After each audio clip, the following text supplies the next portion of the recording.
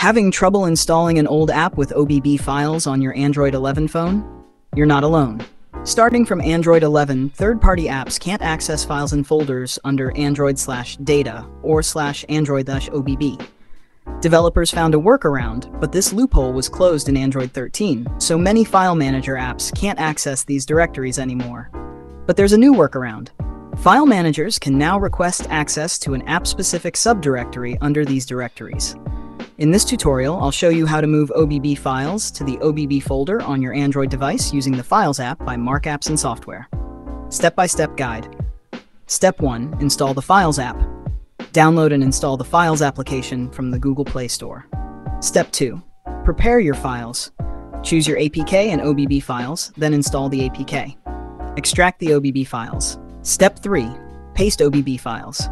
Once the APK and OBB files are extracted, paste your OBB files into the Android folder.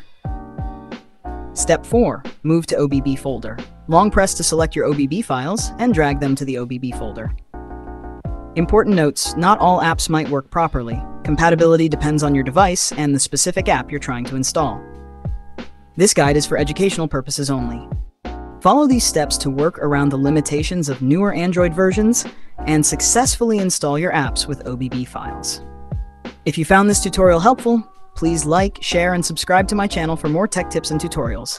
Visit my website at www.gwim.game.blog for more in-depth guides and reviews. Happy installing!